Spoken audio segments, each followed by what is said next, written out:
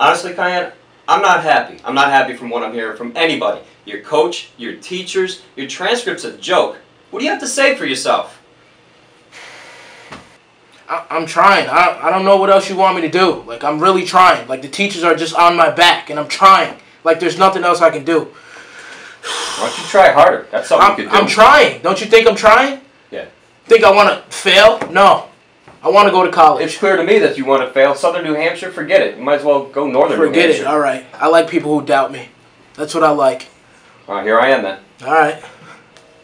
Cayenne, I'm sorry. I don't mean to come down hard on you, but I just see so much potential in you. And that's why I think May 31st is the perfect opportunity for you to be the leader that you should be.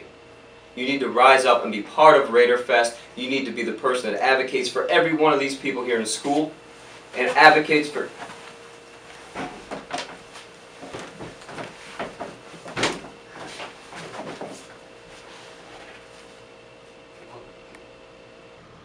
Go to Raiderfest.